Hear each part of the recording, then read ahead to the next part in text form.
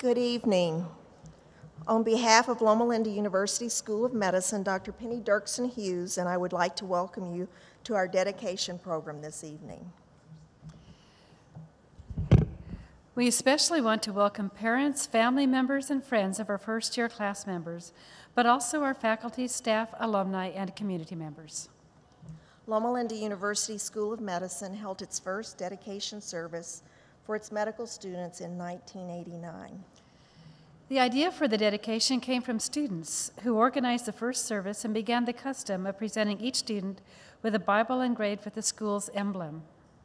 The first Family Day was held the next year in 1990. Subsequently, Family Day and the freshman dedication service have been a valued tradition. In keeping with this tradition, tonight we dedicate both our graduate and our medical students. This is the 10th year in which the graduate students have participated in the ceremony and the 9th time they have committed to their calling with an oath that it was administered earlier this morning at the graduate awards ceremony. When you think about it, God has given us as humans the ability to seek truth and knowledge as well as to apply it. These two perspectives of service are nicely illustrated by scientists pursuing scientific and medical truth and the clinicians using the science's discoveries in a healing ministry. For this reason, it is appropriate this evening to dedicate both our future research scientists as well as our future clinicians to serving mankind. As you can imagine, our students have come to us from a variety of backgrounds and experiences, and we would like to share some of that with you. In the Doctor of Medicine program, we have 168 first-year students chosen from an applicant pool of 6,318. 53% of them are male, 47% female. Their average age is 23.5 years. While they have undergraduate majors ranging from engineering to international studies, 86% of them have a major in a science field. They represent 47 colleges and universities, come from 23 states and 5 countries. Those countries are Canada, Ecuador, Russia, South Korea, and Trinidad and Tobago. Tonight, they are being dedicated to Christian medical service. These students come to us already having a rich history of involvement in service activities that would take all evening to describe. They've been active in their churches and civic organizations in a variety of roles. They've served here in this country and abroad in over 40 countries, from Belize to Zambia. The graduate programs in the basic and biological sciences have a combined enrollment of approximately 90 students, of whom a number are combined degree candidates. Our entering class has 15 students. Graduate students are engaged in a number of different research areas, including cancer research, development and perinatal biology, microbial pathogenesis, radiobiology, neuroscience, and drug design.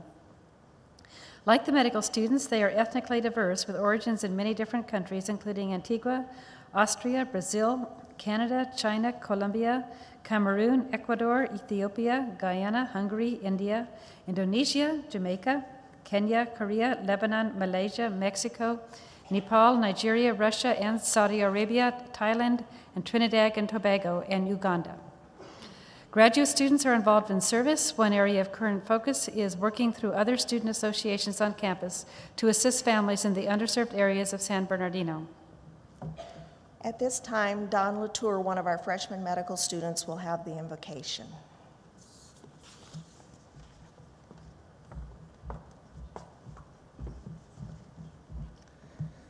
Pray with me. Heavenly Father, we are so thankful for your leading in our lives in the past. Many of us have prayed to be here studying medicine, and we're so excited about the opportunities that we have. We're thankful this evening that our parents and our families can share this moment with us. We ask your Spirit would guide in this service, that you would lead us, that you would continue to bless us going forward. Lord, help us to see that now that we are gifted with studying in such a wonderful institution, that now it is our responsibility to present our lives as a living sacrifice, as is our reasonable service.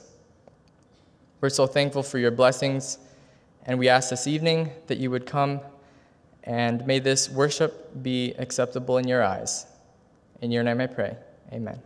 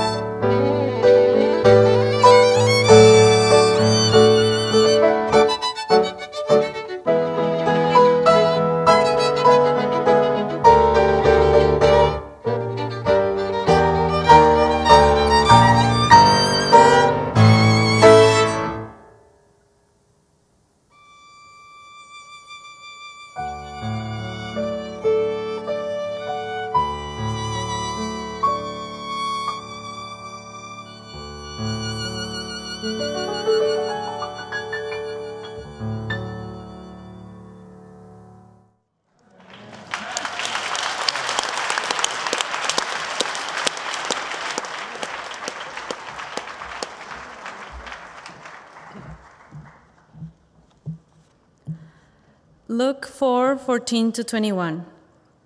Jesus returned to Galilee in the power of the Spirit, and news about him spread through the whole countryside.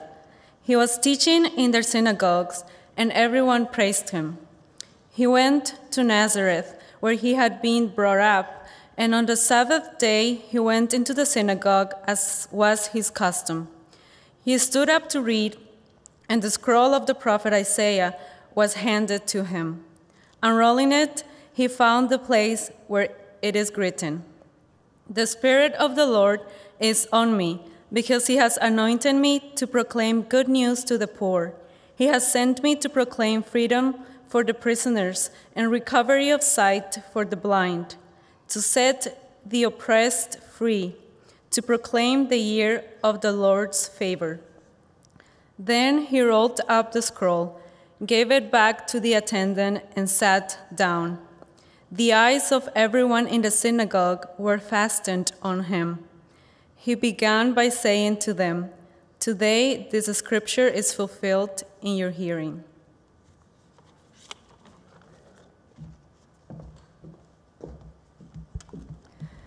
It's my pleasure today to introduce our speaker, Dr. Randy Roberts.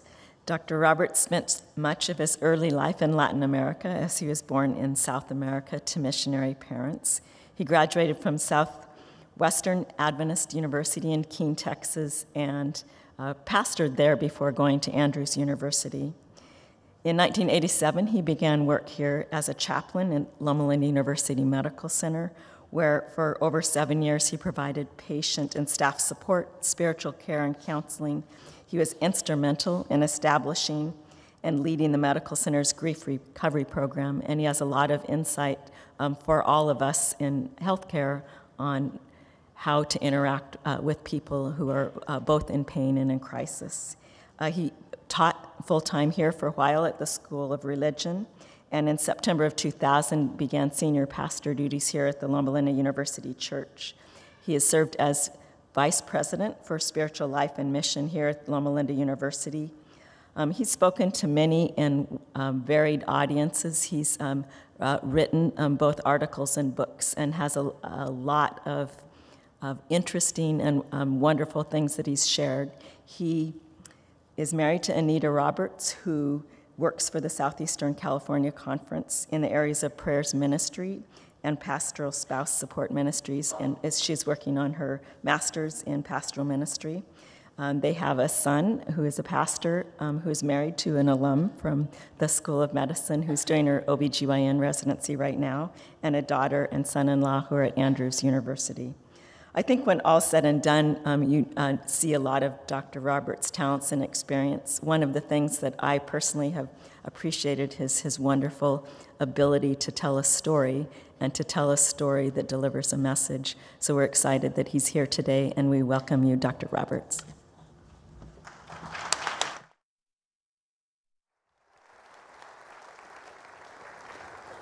Thank you so much to Dean Thomas for the privilege of being with you here this evening at this most important moment in your educational journey. I soaked in the feelings of excitement from you as you gathered in this place this evening, and just thought this is one more step in the process. It was about a year ago. We had the privilege of being in the country of Israel. We were leading a group through Israel and Egypt and visiting some of the places that are so meaningful historically and so sacred to our faith. Our land operator and tour guide was an Israeli gentleman named Ezer. Ezer literally means helper in Hebrew, and that's exactly what Ezer is. Ezer's a big Israeli. He's about maybe 6'6" tall. And he has a large presence. He kind of sucks the oxygen out of every room he walks into. A great tour operator and land guide. Ezer runs a very tight ship, and he does so with a soft hand. He announces right at the beginning of the tour, "We love you, but we will leave you." He tells us the time we're leaving, and that's usually when we pull out. So we had just seen Masada. And rather than ride the cable car down, a friend and I said, let's run down the path. And so we ran down the path. We got down there only to discover our bus was gone. And I thought, have mercy. If he leaves one of the leaders, he'll leave anyone. So we kind of looked at each other thinking, what are we going to do next? And finally my phone rang and I answered, and it was Ezer. And it was quintessential Ezra. He said to me, "Randy, everything is great. Life is beautiful. Now, where are you?" That's Ezra. Thus it was of great interest to me when we came to Nazareth. Nazareth, that city of such important history. We had ridden the bus up to a hill, a rather large hill outside the city of Nazareth, and we had gone out to the escarpment/cliff near which the city is built. It's a place that becomes very important in the story of Jesus of Nazareth in Luke's Gospel, chapter 4. But we were standing there, and it's a bit like this stage. There's a place where everybody can stand, and then you can kind of move off, and there are some rocks that lead out, and then suddenly the escarpment/cliff drops hundreds of feet down to the floor of the Esdraelon Valley. People were standing there getting their pictures taken, and Ezra said to me, "Randy, come over here, let's get a picture taken." So I went over and stood by him and felt like his little boy as he put his arm around me. They took a couple of pictures, and then he said to me, "Now, look visionary." And I'm like, "What?" He says, "Look visionary." And I'm like, "How do you look visionary?" He says, "Just look visionary." "Well, I don't know how to look visionary." "Well, look that way and point." So I said, "Okay." So I turned and looked that way and pointed. And he stood beside me, and they took a picture, which I'd like to show you this evening. If you look up at the screen. That's Ezra. As you can tell, he's standing below me and yet towering above me. And that's me looking visionary on the hill, the cliff beside Nazareth. I've looked at that picture a number of times and thought, that's probably a good place to look visionary, because that's exactly what Jesus did in Nazareth. He came to Nazareth and delivered his inaugural address. He was founding his kingdom, the kingdom of God, in the Nazareth synagogue, and he was laying out his agenda for that kingdom. That agenda was so visionary that it can affect and change not just your medical school career, but your practice of medicine throughout the rest of your lives. Because buried in this inaugural address are key principles that we put into play when we further the teaching and healing ministry of Jesus Christ.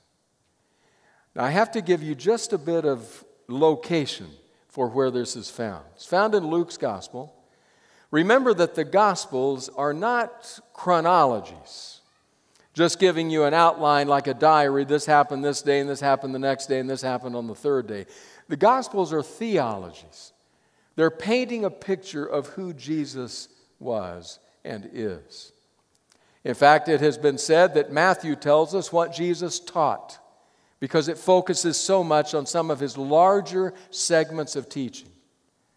That Mark tells us what Jesus wrought, because if you follow Mark, it's always immediately here, immediately there, and immediately in the next place, and you're out of breath by chapter 2. John, it is said, is what Jesus thought, because you see his heart more clearly in John than maybe any of the other Gospels. And Luke, this Gospel here, tells us whom Jesus sought. If you read the Gospel of Luke, you see who he has come after. In fact, were it not for the Gospel of Luke, we would have no Good Samaritan statue, because we would have no Good Samaritan story. If it weren't for the Gospel of Luke, we would not see that prodigal son staggering down the lane toward home. If it were not for the Gospel of Luke, we would not see that penitent thief wrenching his body to the side, trying to get a glimpse of this itinerant rabbi hanging beside him to hear his words, "I guarantee you, you'll be with me in my kingdom." Because Luke tells us whom Jesus sought, who he was after. And it just could be many of the very same people you will be seeking throughout the coming decades of your lives. So there he was in the Nazareth synagogue looking visionary. And not just looking it, but being visionary. Luke chapter 4, starting with verse 14, says, Jesus returned to Galilee in the power of the Spirit, and news about him spread through the whole countryside. He was teaching in their synagogues, and everyone praised him. He went to Nazareth, where he had been brought up, and on the Sabbath day he went up into the synagogue, as was his custom. He stood up to read, and the scroll of the prophet Isaiah was handed to him. Unrolling it, he found the place where it is written, "The Spirit of the Lord is on me, because he has anointed me to proclaim good news to the poor. He has sent me to proclaim freedom for the prisoners, recovery of sight for the blind, to set the oppressed free, to proclaim the year of the Lord's favor." Then he rolled up the scroll, gave it back to the attendant, and sat down. The eyes of everyone in the synagogue were fastened on him. He began by saying to them, "Today this scripture is fulfilled in your hearing." All spoke well of him and were amazed at the gracious words that came from his lips. "Isn't this Joseph's son?" they asked.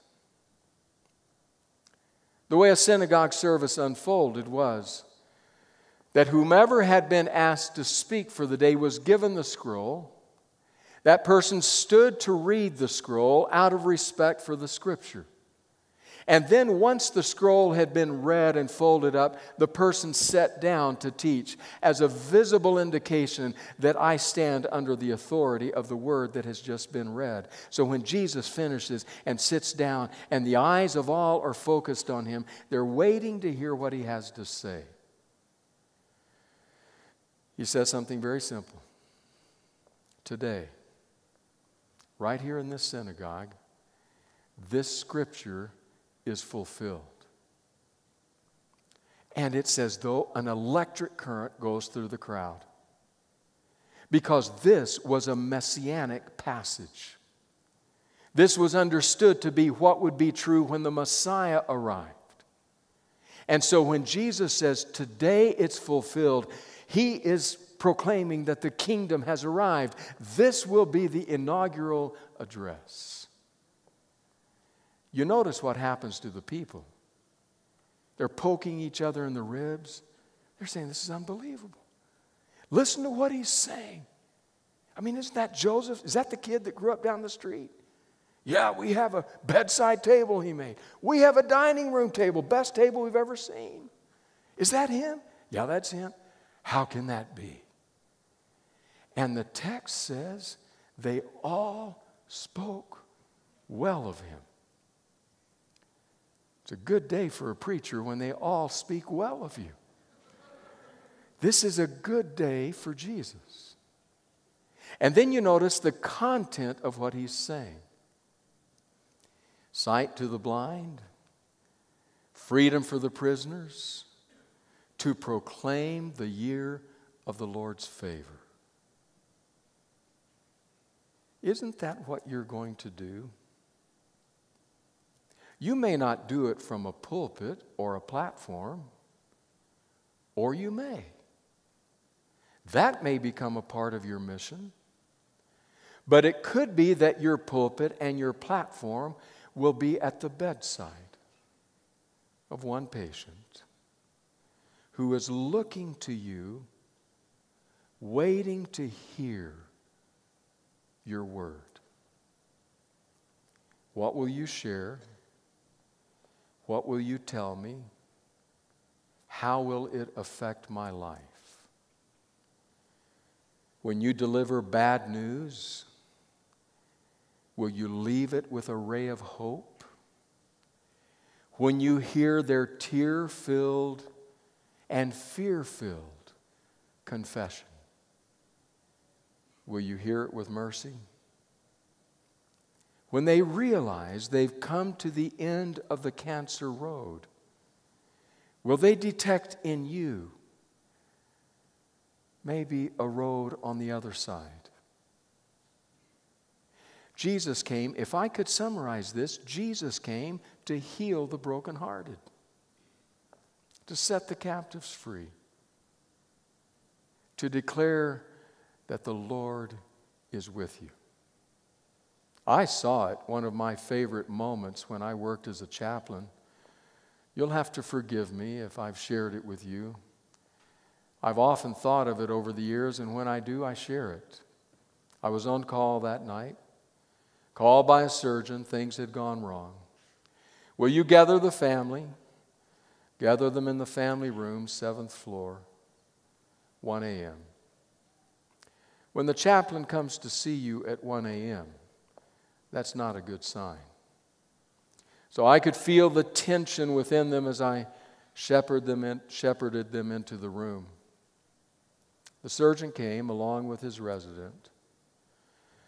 They stood immediately, fear on their faces, waiting to hear what he said. His words were kind, but to the point. I'm very sorry to tell you, very sorry, that things went wrong on the table and he did not survive. There was, as you might expect, an outcry of emotion. And the surgeon waited. After what to me seemed like very long moments, things subsided just a bit. He invited them to sit around a table. He took out a piece of paper and he began to sketch. Here's what was wrong. Here's what we were trying to do. Here's what further went wrong. I could understand it. It was understandable to a layperson. They asked questions. He answered. He pulled a little child, a grandchild, close by and said, "Do you understand what happened to Grandpa?" And tearfully the child said, "I think so." The surgeon said to them, "I've asked the chaplain to be here because after I leave, you'll have questions. You'll not know what to do next, what to do tomorrow, how to get through the day. First of all, I want you to make an appointment in my office a couple of weeks from now, because by then your heads will be more clear and you'll have more questions. And the chaplain can guide you through the coming steps that have to be taken." And then he said, I need to go now, but would you like me to? I don't have to, but would you like me to pray with you? And they said yes. And he prayed and shook hands and hugged and left. And I was profoundly struck that family, gathered in grief, spent the next few moments talking not about their loss, but about how blessed they were to have that surgeon. Now we don't have to wonder whether or not everything was done. And I wanted to look out the doorway down the hallway, hoping that maybe he had called 12 residents to follow him, because he was on the business of this kingdom, healing the brokenhearted. That's what you'll have to do. It may be at a distance. You may work in a lab in scientific research, but you will have friends, colleagues, partners, family members who will be brokenhearted. Jesus announced in the Nazareth synagogue in his inaugural address, "This is my kingdom, to heal the brokenhearted." But there's a problem in that, because the sermon was only half done. Luke 4, just after it says, "They all spoke well of him and said, 'Isn't this Joseph's son?' Jesus continues and said to them, 'Surely you will quote this proverb to me, "Physician, heal yourself." And you will tell me, "Do here in your hometown what we heard you did in Capernaum." Truly I tell you," he continued, "no prophet is accepted in his hometown. I assure you that there were many widows in Israel in Elijah's time, when the sky was shut for 3.5 years, when there was a severe famine throughout the land. Yet Elijah was not sent to any of them, but to a widow in Zarephath in the region of Sidon. And there were many in Israel with leprosy in the time of Elisha the prophet, yet not one of them was cleansed, only Naaman the Syrian. All the people in the synagogue, didn't we just read that a moment ago? All the people in the synagogue were furious when they heard this. They got up, drove him out of the town, and took him to the brow of the hill on which the town was built in order to throw him off the cliff. But he walked through the crowd and went on his way. That's the kind of passage a preacher pays attention to.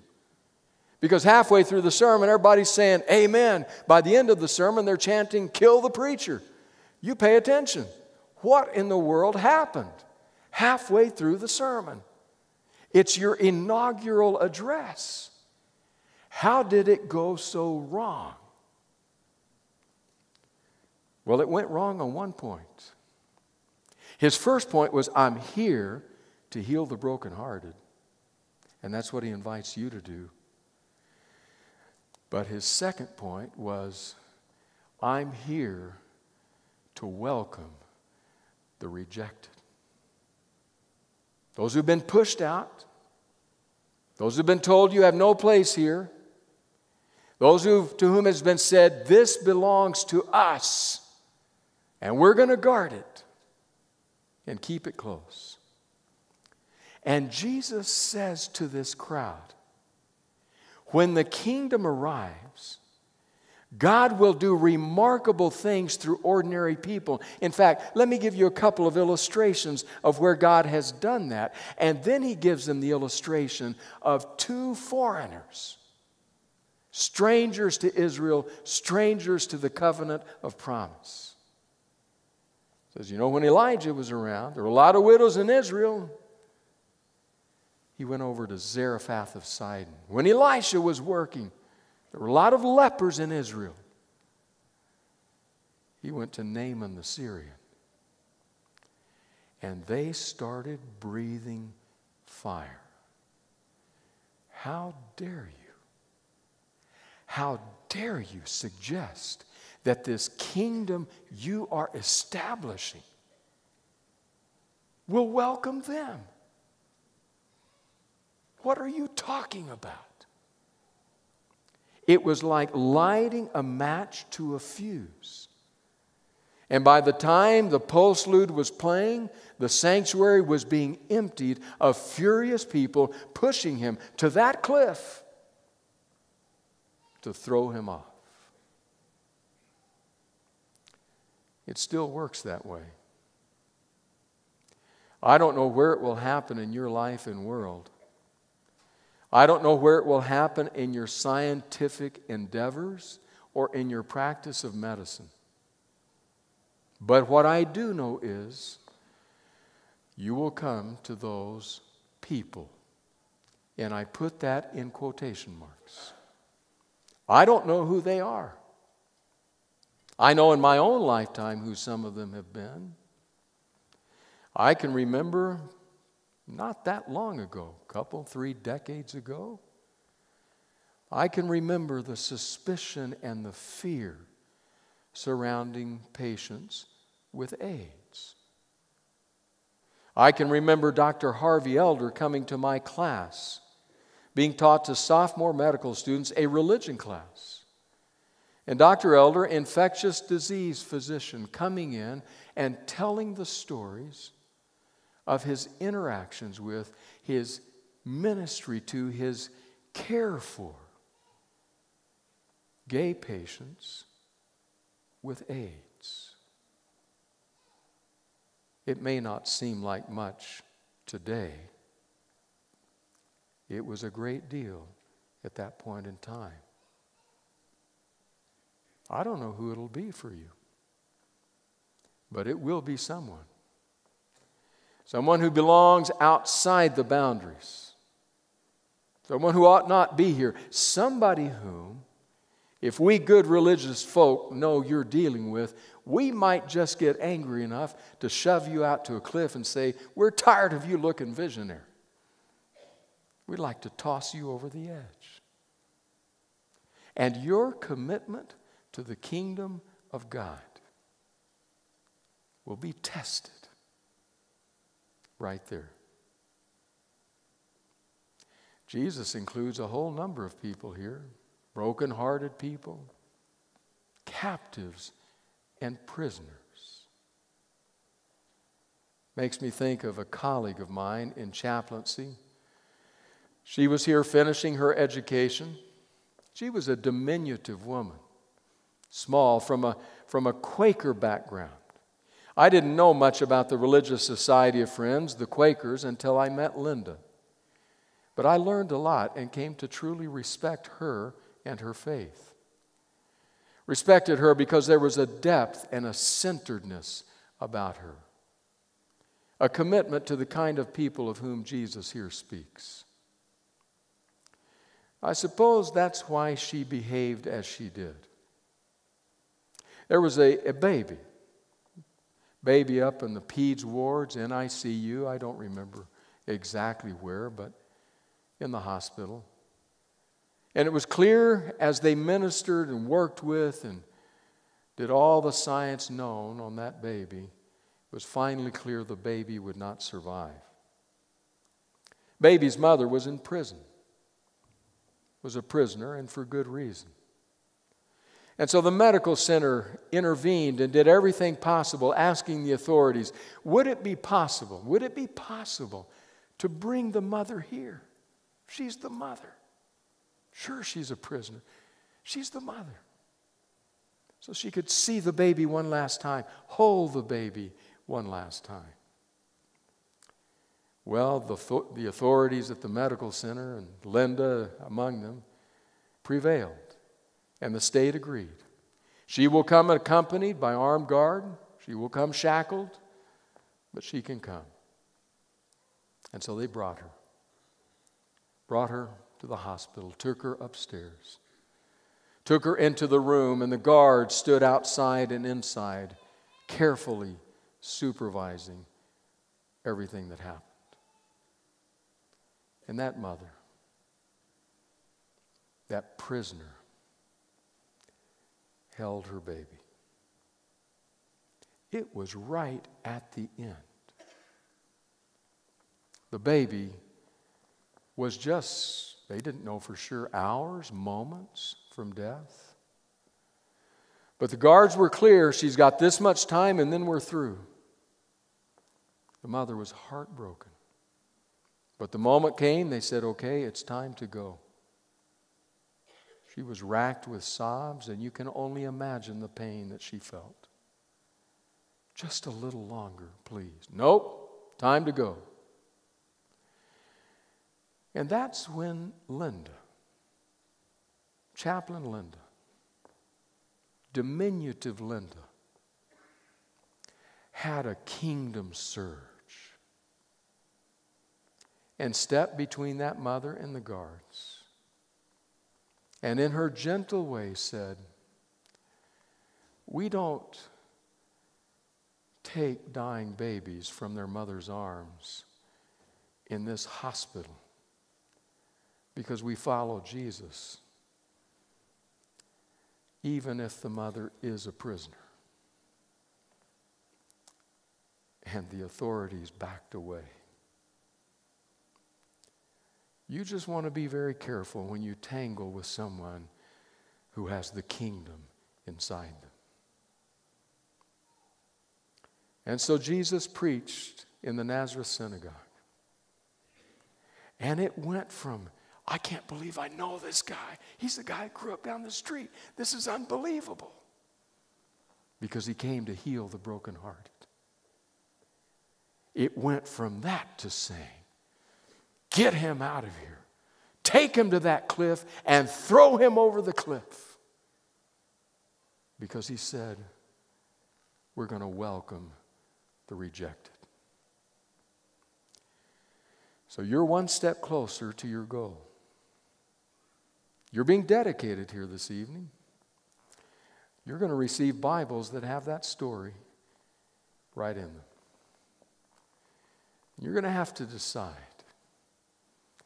Am I a half a sermon scientist, a half a sermon doctor that can say, I know him, it's Joseph's son? Or am I a kingdom physician, a kingdom scientist who is willing to stand between the baby and the law and say, we follow Jesus. I hope Jesus will give you tender hearts for the broken. I pray he will give you courageous hearts for the rejected.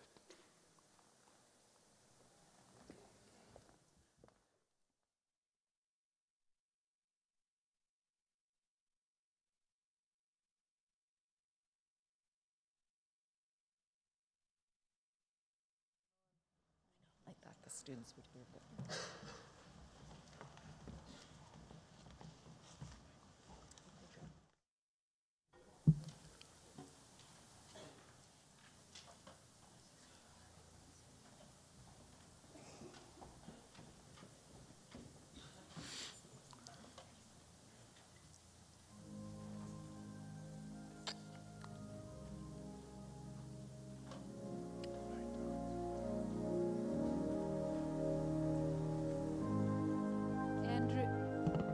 Andrew Tolan. Don Latour. Patricia Principe. Jessica On. Phoebe Chum. Annalise Lang. Alina Gruba.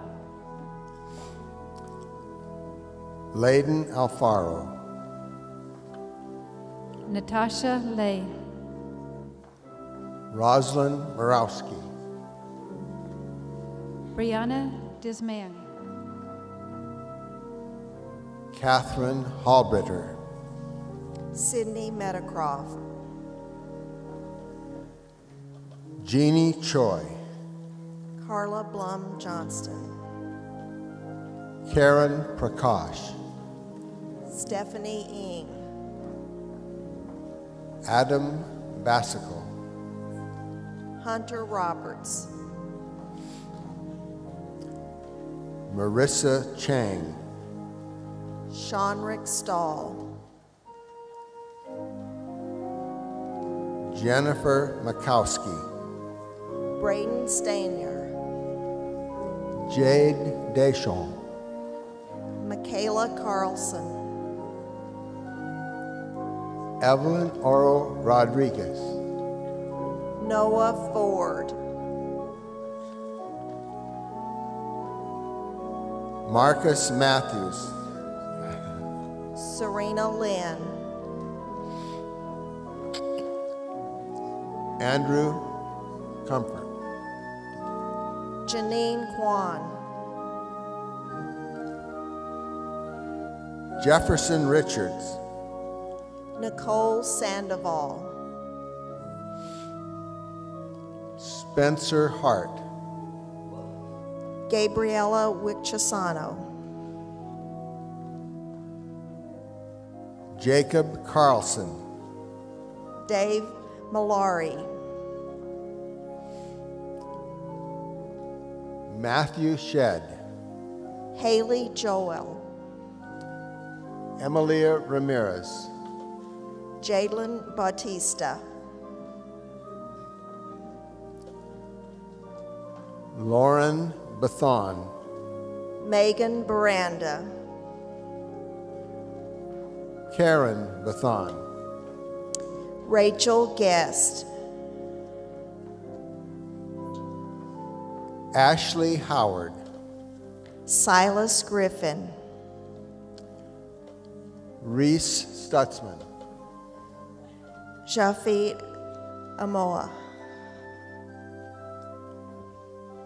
Brian Ferguson.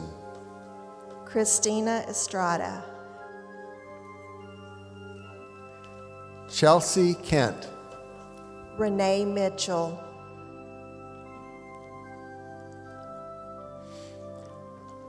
Brenda Rodriguez. Rachel Scales.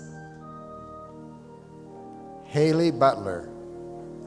Bailey Holmes. Bradley Snow. Alice Lee, Joseph Mayer, Adrian Osias, Diego Del Carpio, Amanda Escano, Hector Moss, Vance Gentry, Matthew Wilson, Brandon Dabrowski, Brian Urbina, Andrew Cuevas, Monica Fukuda, Caleb McKinney, Esther Gowlee, Carter Ware, Benjamin Rivera, Hunter Zaid, Jonathan Specht, Michael Paul Reimer, Jonathan Thomas, Michael Barecki,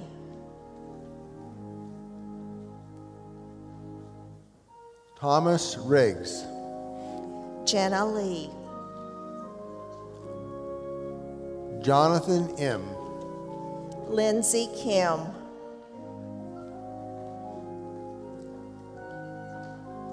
Caitlin Juno, Lindsay Hunt, Madeline Costella Chin, Thomas Barecki,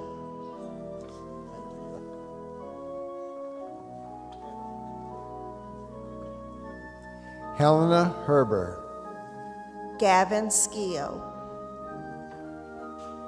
Sydney Drury, Madison Carter,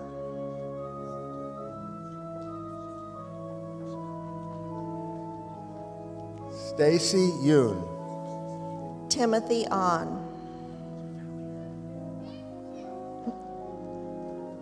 Kyle Shaw, Nathaniel Siri Courageous, Hannah Chi, Joanne Lynn Johnson,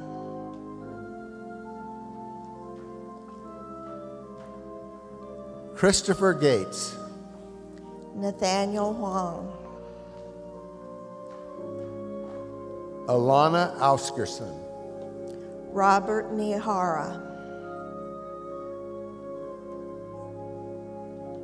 Neria Gabrielov, Andrew Castor,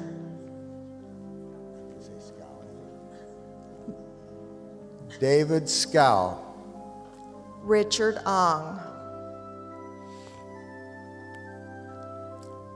Andrew Peverini, John Jung,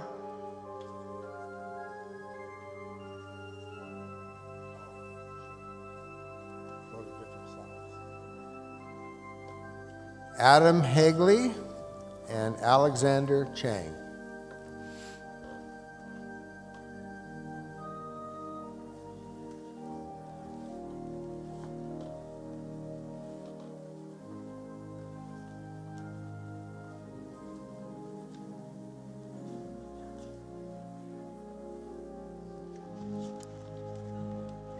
We would like to invite the class to come forward to say the oath.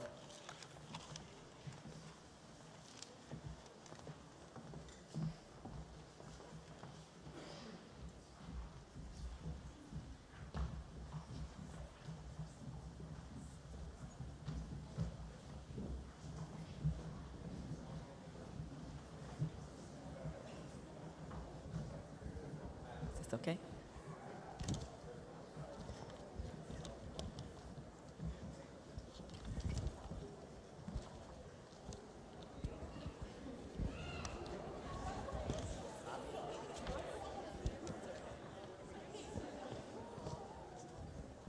Do you want to come?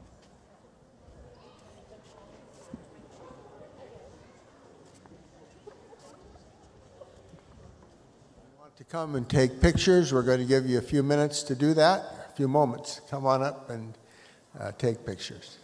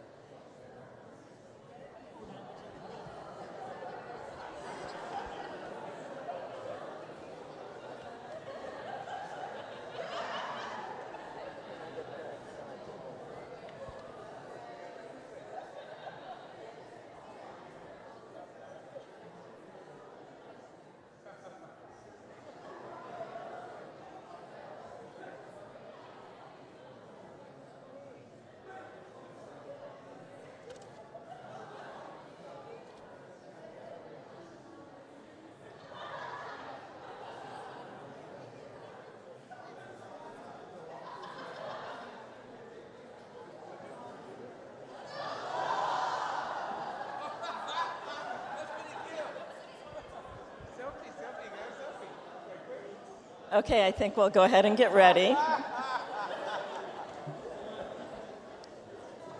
right, guys? Hey, selfie.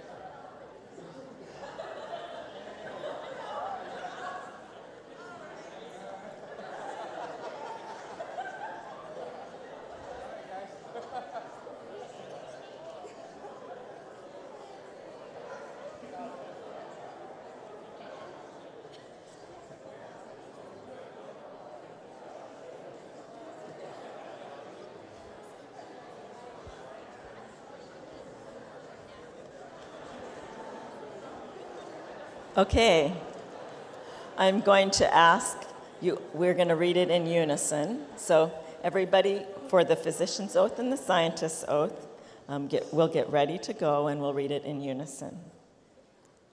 Before God, these things I do promise.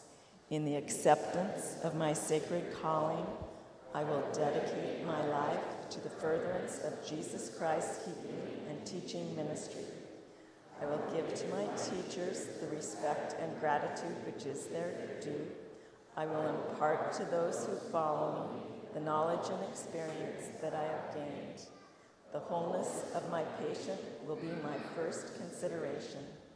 Acting as a good steward of the resources of society and of the talents granted me, I will endeavor to reflect God's mercy and compassion by caring for the lonely, the poor, the suffering, and those who are dying. I will maintain the utmost respect for human life. I will not use my medical knowledge contrary to the laws of humanity.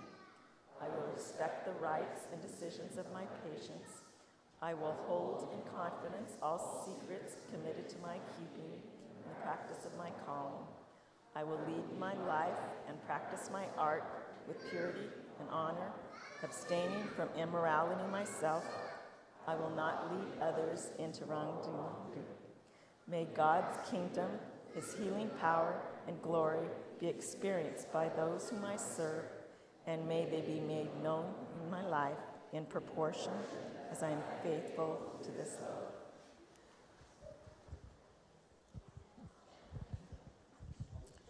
I'm going to join you as we pray, so I'm going to come up here. Thank you. I'm going to pray and dedicate you guys as you go out as physicians, so let us pray. Jesus, we thank you so much for who you are and your love. We worship you right now and just are rejoicing for this great moment. Father, we thank you for your faithfulness. Just as we sang the song earlier, great is your faithfulness. And I ask you would bring to mind the moments of your faithfulness that has brought each student here today. We thank you, Lord, that we can count on you as we keep going on this journey. I thank you that you get to be with us close. You get to go right beside us as we continue to walk on this journey. And we dedicate these students not only on their journey through medical school, through their science programs, but also as physicians who carry your ministry to others. God, we thank you that each person here is anointed today to take forth your words, your actions, to heal the brokenhearted, and to proclaim who you are, maybe through your words, but mostly through your actions, their actions. So God, we dedicate each one to you. And most of all, Lord, would you just come and be near them in their hearts and remind them of how you see them so that they may carry that love to all that they meet. We thank you in Jesus' name. Amen. Thank you all for coming tonight. You're dismissed. Enjoy.